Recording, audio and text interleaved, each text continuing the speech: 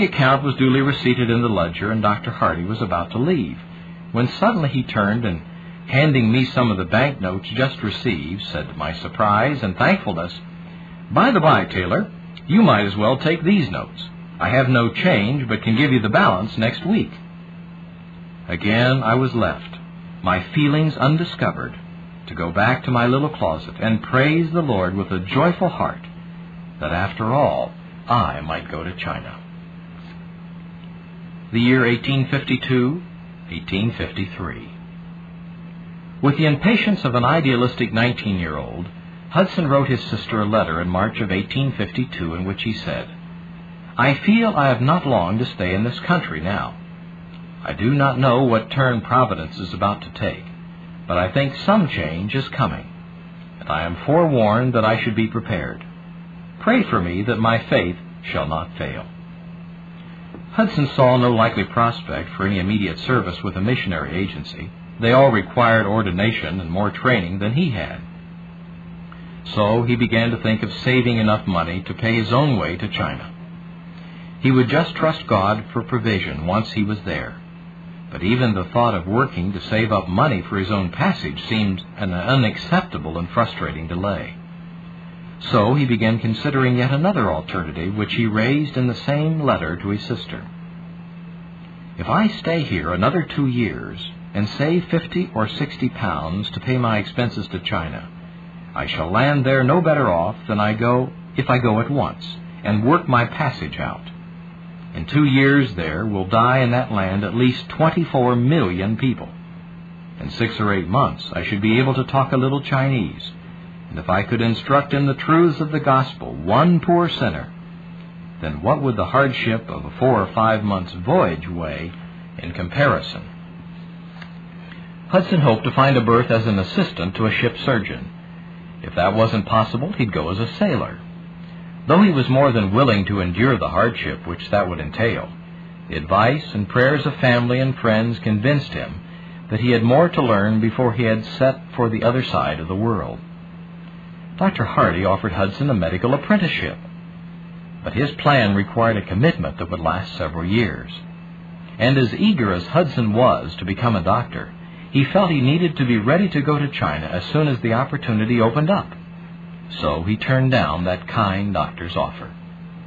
Shortly following, just months after his 20th birthday, Hudson decided to continue his medical studies in London. He felt certain that after a short time there, the way would open up for him to go to China.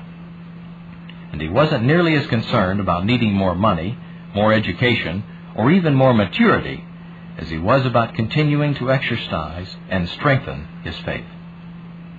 I felt I could not go to China without having still further developed and tested my power to rest upon his faithfulness, and a marked opportunity for doing so was providentially afforded me. My dear father had offered to bear all the expenses of my stay in London. I knew, however, that owing to recent losses it would mean a considerable sacrifice for him to undertake this just when it seemed necessary for me to go forward. I had recently become acquainted with the committee of the Chinese Evangelization Society, and not knowing of my father's proposition, the committee also kindly offered to bear my expense while in London. While these proposals were first made to me, I was not quite clear as to what I ought to do, and in writing to my father and the secretaries, told them that I would take a few days to pray about the matter before deciding any course of action. I mentioned to my father that I had had this offer from the society, and told the secretaries also of his proffered aid. Subsequently, while waiting upon God in prayer for guidance, it became clear to my mind that I could without difficulty decline both offers. The secretaries of the society would not know that I had cast myself wholly on God for supplies, and my father would conclude that I had accepted the other offer. I therefore wrote, declining both, and felt that without anyone having either care or anxiety on my account, I was simply in the hands of God, and that He who knew my heart, if He wished to encourage me to go to China, would bless my effort to depend upon Him alone at home. Hudson did accept the Mission Society offer to cover his fees at the London hospital where he studied, and an uncle in Soho gave him a place to stay for a few weeks until he could find permanent lodging. But beyond that, Hudson Taylor, a small-town boy, was on his own in the hustle and bustle of London. Before leaving Hull, he had written to his mother, "I am indeed proving the truth of that word, Thou wilt keep him in perfect peace, whose mind is stayed on Thee, because he trusteth in Thee. My mind is quiet, as much at rest, and nay, more than it would be if I had had 100 pounds in my pocket. May He keep me ever thus, simply depending on Him for every blessing, temporal as well as spiritual." About his search for a job that would pay living expenses and leave time for his studies, he wrote to his sister, Amelia, "No situation has turned up in London that will suit me, but I'm not concerned about it, as He is the same yesterday and today and forever. His love is unfailing, His word unchangeable, His power ever the same. Therefore the heart that trusts Him is kept in perfect peace. I know He tries me only to increase my faith, and that is all in love. Well, if He is glorified, I am content." Hudson decided that if his faith was going to fail him, better to make that discovery in London than in China. So he continued his test, living on his meager savings and God's provision. He wrote of this time, "To lessen expenses, I shared a room with a cousin 4 miles from the hospital, providing my own board, and after various experiments, I found that the most economical way was to live almost exclusively on brown bread and water. Thus, I was able to make the means that God gave me last longer and as much as possible.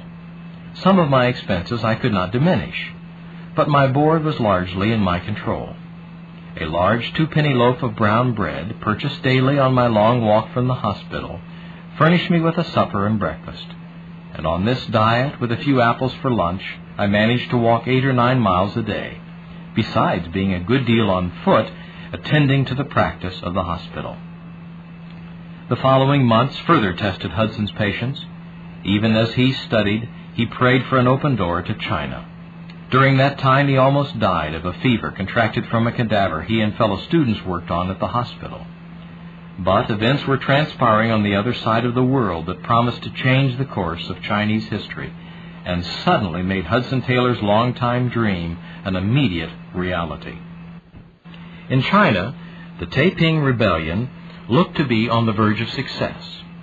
Its capital firmly established at Nanking, its nominally Christian forces had swept over the central and northern provinces. Peking itself looked almost within their grasp. Hung Chua Tuan, founder of the Taiping movement, had read a Christian tract and had been impressed with Christian teaching.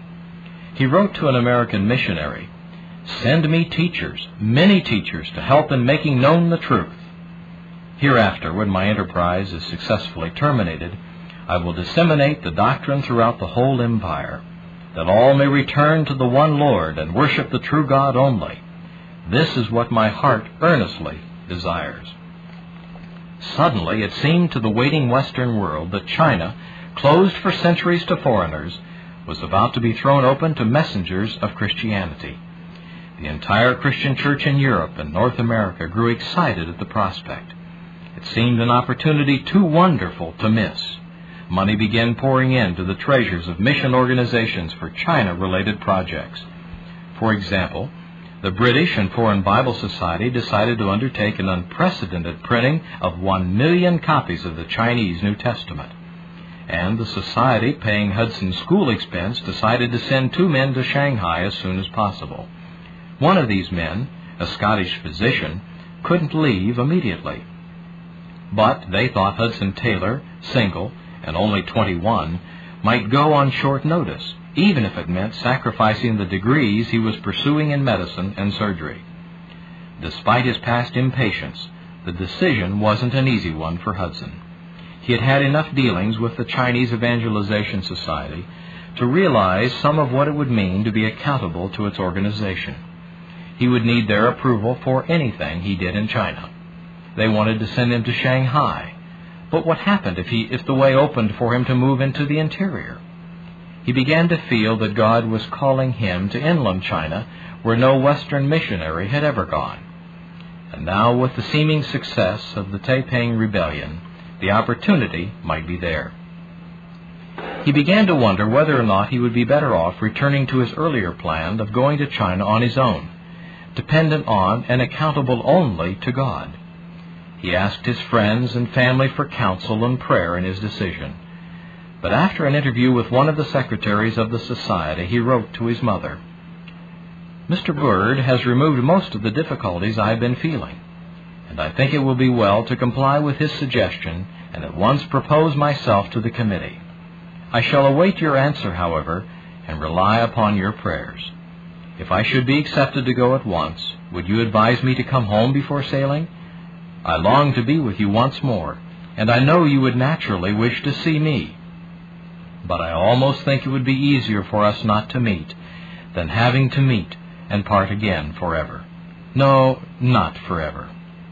I cannot write more, but hope to see and hear from you as soon as possible. Pray much for me. It is easy to talk of leaving all for Christ, but when it comes to the proof, it is only as we stand complete in Him can we go through with it. God be with you, and bless you, my own dear mother, and give you so to realize the preciousness of Jesus, that you may wish for nothing but to know Him." And to his sister he wrote, "Pray for me, dear Amelia, that He who has promised to meet all our need may be with me in this painful, though long-expected hour." The decision was soon made. Hudson Taylor was going to China, and he booked passage on the first ship he could find. Moored at her landing in a Liverpool dock, the double-masted sailing ship, the Dumfries, was bound for China. A small vessel of 470 tons, she was carrying only one passenger, so there was no crowd to see her off. Mr. Pierce, a representative of the Mission Society, and Hudson's father had made the trip to Liverpool. But when needed repairs delayed the ship's departure, they both had to return home, leaving only Hudson's mother to actually see him off. He later recalled the difficulty of that exciting and sad experience. On the 19th of September, 1853, a little service was held in the stern cabin of the Dumfries, which had been secured for me by the Chinese Evangelization Society, under whose auspices I was going to China. My beloved, now sainted mother had come over to Liverpool to see me off. Never shall I forget that day, nor how she went with me into the cabin that was to be my home for nearly 6 months. With a mother's loving hand, she smoothed the little bed. She sat by my side and joined in the last hymn we would sing together before parting. We knelt down and she prayed, the last mother's prayer I was to hear before leaving for China. Then notice was given that we must separate, and we had to say goodbye, never expecting to meet on earth again. For my sake, she restrained her feelings as much as possible. We parted, and she went ashore, giving me her blessing. I stood alone on deck, and she followed the ship as we moved toward the dock gates. As we passed through the gates and the separation really commenced, never shall I forget the cry of anguish wrung from that mother's heart. It went through me like a knife. I never knew so fully until then what God so loved the world meant. And I'm quite sure my precious mother learned more of the love of God for the perishing in that 1 hour than in all her life before. As difficult and emotional as that parting must have been, the trials of Hudson's around-the-world journey had just begun. It was a journey nearly doomed before the little ship even reached the open sea. For 12 stormy days, the Dumfries beat about St. George's Channel in gale-force winds, alternately sighting Ireland and the dangerous Welsh coast. Hudson's journals tell the story. All day on September the 24th, the barometer kept falling, and as darkness came on, the wind began to freshen. The sailors had a hard night of it, so the captain did not call them aft, as is his custom, to read prayers on Sunday morning. At noon it was blowing hard, and we took in all possible sail, leaving only just as much as would keep the ship steady. I distributed tracts among the crew and then came down to my cabin, as the increased motion was making me sick.